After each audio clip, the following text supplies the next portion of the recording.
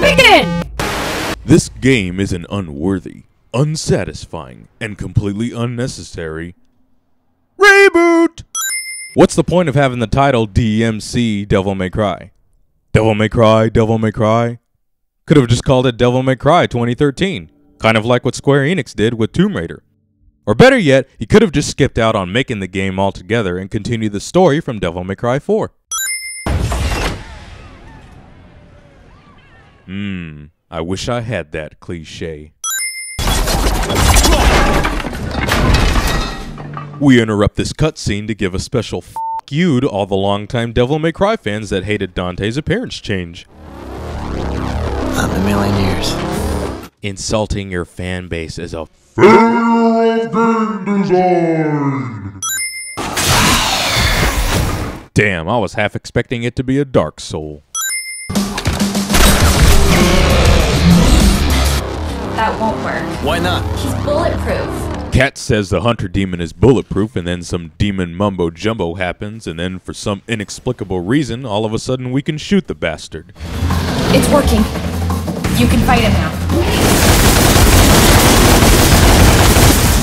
Game design. How much of your childhood do you remember?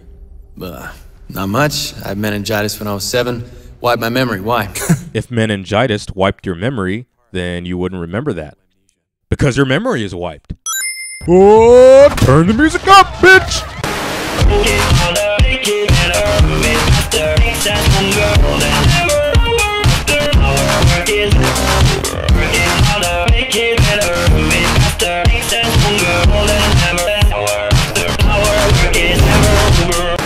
What's in the can? A compound I created based on an old Wiccan recipe. Sea salt, shark oil, iron shavings, desiccated squirrel semen, wolf hair. Good stuff. Squirrel semen. Let us take a trip down memory lane.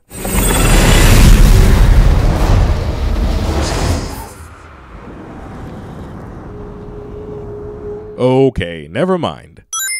Your past has been hidden from you for a reason. Rewind a bit. Who are you again? Are you really that stupid, Dante? He looks exactly like you. How is this not registering to you? Game rips off the still frame cut sequence from Twisted Metal Black. But after all that anger, violence, and death, you have to dig deep into your own heart to see if you're still sane, or if you can still call yourself human. Hey, remember how this Dante is half demon, half angel? Yeah, so what the f*** would he know about being human? I can help. If you help me first. Discount Demon Morgan Freeman. And our father, Sparta. Banished forever. A fate worse than death, they say. Damn, so Sparta goes from a legendary badass Dark Knight to some weak middle-aged man who gets easily caught and then banished forever. It's probably just his human form, but still. Pretty pathetic if you ask me. I remember my mother. Her name was Eva. I had a brother too. We were a family. Dante's entire backstory is completely explained within the second chapter of the game. This is only a sin if you leave only the audio. Okay, listen to me. We don't have much time. Get down on your knees. Put your hands up. Do not fight back. I'm scared. Because according to legend, the only beings that can slay a demon king are Nephilim, a hybrid of angel and demon. Hey, maybe I misread my Bible, but aren't Nephilim supposed to be half human, half angel? Not half angel, half demon? Blah blah blah blah blah blah blah blah blah blah blah buggity biggity boggity biggity bomb bomb bomb boo. Man, that key looks strangely similar to the symbol on Dante's back.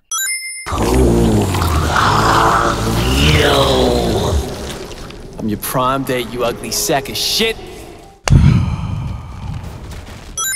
You know what your problem is? You're too clingy. This is exactly what most people would say about us.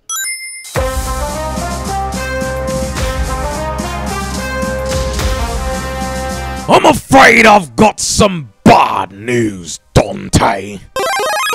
My personal view on the terrorists is that they are disgusting, degrading, ghastly, sleazy, purient, and generally nauseating. The worst of them is Dante. The whole world would benefit greatly by his non-existence. Couldn't have said it better myself. Number 83! The Poultry! Let's go, Dante. Wait. What? What about Cat? There's no way out in the real world. Whoa, whoa, whoa, wait just a damn minute. In the beginning of the game, Kat explains to Dante that being in limbo is like being in 2 different dimensions, and if Dante were to shoot her, he would kill her. My name is Kat. I'm not a demon. I'm still in the real world. You're in limbo. How come I can see you clearly? I'm a medium, a psychic. I can phase into limbo and communicate with you. If I pull the trigger? I'll die. So why can't Dante shoot these asshole SWAT members and save Kat from being captured? Oh yeah, I forgot! Plot!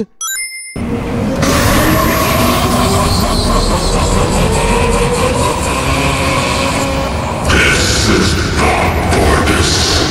Just doing God's work. You're not big or clever, Dante. You're tiny and stupid. Get up, you little emo punk. It's kind of sad knowing that Bob Barbas, who is basically the secondary villain of this game, is the most entertaining character of the game. If they get their hands on that data, everything that I've worked for will be for nothing. Oh no, hint hint that Virgil is gonna turn into a villain. He's using the term I instead of we. We have access to Mundus's unborn child? This is exactly what we need to get him out of his lair. No, we use this to save Cat. Dante, that's madness. You would risk the future of mankind for a girl. Cat put herself through hell to protect us. We'll find another way to get Mundus. Dante. I am not abandoning her. Oh look, character development. More crappy dubstep. So is anyone else getting a migraine by now? Isn't this basically the same mutation that Irving had in Resident Evil 5? There's nothing we can do. Let's go. Go ahead, I'll be right behind you. Dante! Give me a second! 1, 2, 3, 4, 5, 6. Say the name. Beetlejuice! Beetlejuice! Beetlejuice! Hey, great way to confuse the player by having the damn grapple icon blend in with the light, assholes!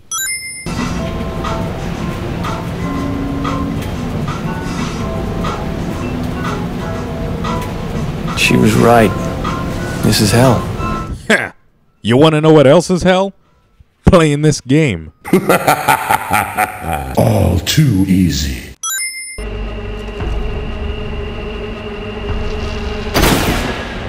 Man, Virgil, I remember a time when you had these little things called honor and integrity. Might controls everything, and without strength, you cannot protect anything. Now you just go around performing abortions and shooting women in the head. Haha, what a dumbass. He got himself trapped behind the pillar. We make quite the team. I'm stronger. I'm smarter. I'm better looking. Bullshit. Virgil has the white hair, which automatically makes him better looking than you. I mean, come on, look at this sexiness. Eye of his? Yes. His demon child had something like that. We start there. Wait, did Mundus just say he was the master of the universe?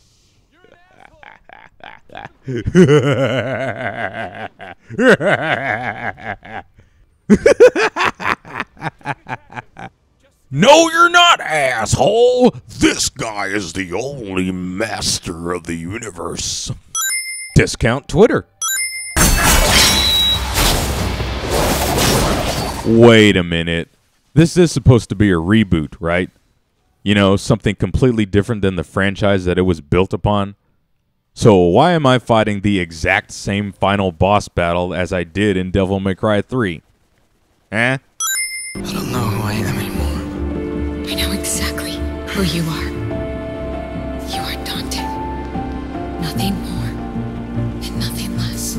Well, it looks like we'll have to disagree with you there, Kat. Because it's bullshit! Because it's bullshit! It's your brain.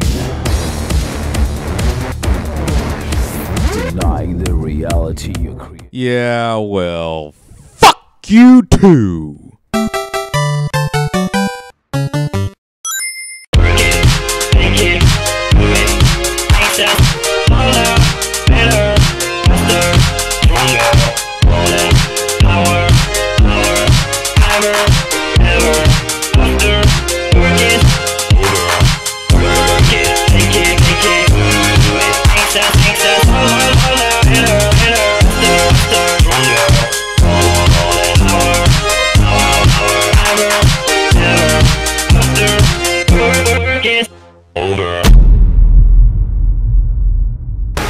Okay, time for some real talk, people.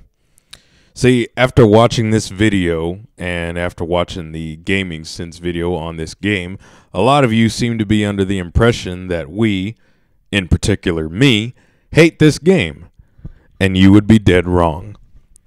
I actually enjoy this game quite a bit. A lot more than I thought I would.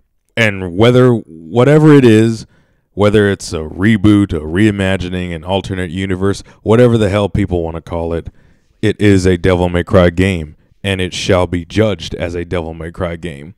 And as a Devil May Cry game, it's actually pretty damn good. As far as ranking it, I would rank this right below Devil May Cry 1. Devil May Cry 3, Devil May Cry 1, and then this game. Gameplay-wise, it's fantastic. It improves on a lot of things that I had quite a bit of problems with. In fact, let me tell you this.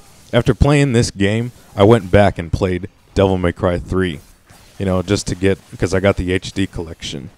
And so I went back and played Devil May Cry 3 just for nostalgia purposes. And as I was playing the game, I felt a little naked not having that grapple weapon. I thought that was a really cool gameplay mechanic that was implemented into this DmC game that was sorely lacking in every other game. I mean, it was a great improvement over the grapple that Nero had in Devil May Cry 4. I actually like this game quite a bit, despite the horribly written dialogue and the cliched storyline and somewhat underdeveloped wooden characters that our beloved DmC characters are. It's quite a fun game. It has the one thing that a lot of games these days don't have, and that's replay value. You know, you beat the game on Nephilim, which is what we did for this video, and then you go back and play the game on a harder difficulty and collect all the items, because there are things in the beginning of the game deliberately placed there specifically for New Game Plus. So don't get it twisted, people. This game is very enjoyable. It's a decent hack and slash game. It's not better than Bayonetta, but hey, not a whole lot of hack and slash games are, in my opinion. Did it need to be made? Not really. I mean, Capcom only made it because the sales for Devil May Cry 4 were a little bit lukewarm. But I dig it a lot. I especially like the art design and the boss battle with Bob Barba. See, there's another thing. That guy is the most entertaining character in this game. And one of my gripes with it was that he was a little bit underdeveloped. I mean, could have been throwing. He could have gave him more clever lines to throw at Dante during the boss battle. You know, hype him up as a better villain, but whatever. It's neither here nor there. I can ignore the fact that this is a Devil May Cry game. If you could just go in with an open mind, I think you'll find yourselves enjoying this game quite a bit, just like I did. I was able to get it on PlayStation Plus. I gotta admit, at first I did kind of hate it, you know, because I was still in nostalgia mode. But as soon as I got done playing it for the first time, I was like, you know what, this is actually not that bad. It's not that bad. See, the reason why we chose to make fun of it is because it's an easy target. You know, a lot of people, a lot of hardcore Devil May Cry fans hated it at launch, and some of them still do to this day, but not us. That video is basically a representation about how I felt when I first played the game and how a lot of other people felt playing the game. So I hope a lot of you learned your lesson that not everything is what it seems to be. So overall, DmC, Devil May Cry, fun action game. Despite the cliches, the wooden characters, and the horribly, horribly written dialogue, it gets a thumbs up. And that's all I got to say about that. Until then, take care and game on.